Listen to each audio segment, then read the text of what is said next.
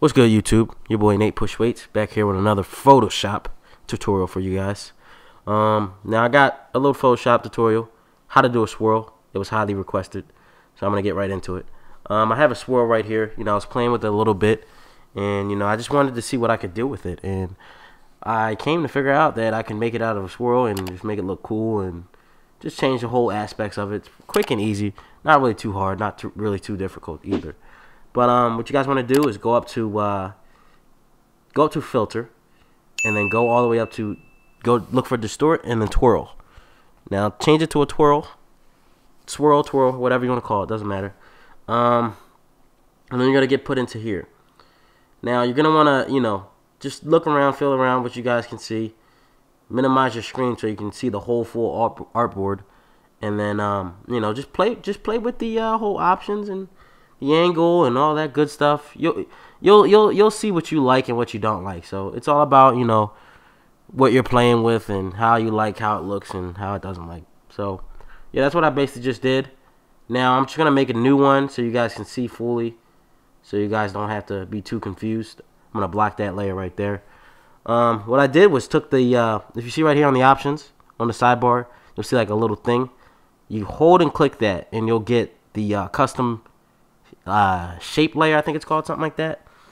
Yeah, custom shape tool. Sorry. Click that and go all the way up to the top over here. Click that, and then you'll get a drop list of all the shapes that you can find. Specifically, a good shape tool, you would have to look for a little swirl in there somewhere. I think it's right there, right up top of the moon layer, the moon little shape thingy. So what you want to do is just drag it out, drag your little shape out. Once you drag your shape out, you're gonna want to do what I said before. You can change the colors, whatever you like, by filling with it with color. But basically you're just gonna go up to your filter, and then go to distort, and then go to twirl. And you're gonna want to hit that yes, so the changes apply, and then you just play with it. Like I said, just play with it. Nothing too crazy. Just play with the twirl, whatever you like. It's really easy, guys. Really easy and quick. One of the most easiest ways to make a twirl in Photoshop without being confused about all the other aspects. But yeah, just fill it around, see what you like, and you got your little twirl. Once you get your little twirl, you'll be able to move it, of course. Move it around. I'm sure all you know this. If you guys want to know how to get Photoshop too, guys, on your computer, I'll come out with a video for that. Just let me know in the comment section. But yeah, guys, it's just about going back into it, transforming it, making it big, switching around, turning it clockwise. Just all stuff that Photoshop allows you to do, man. Just fill it around, figure out what you guys want it to actually look like, and you got it, pretty much.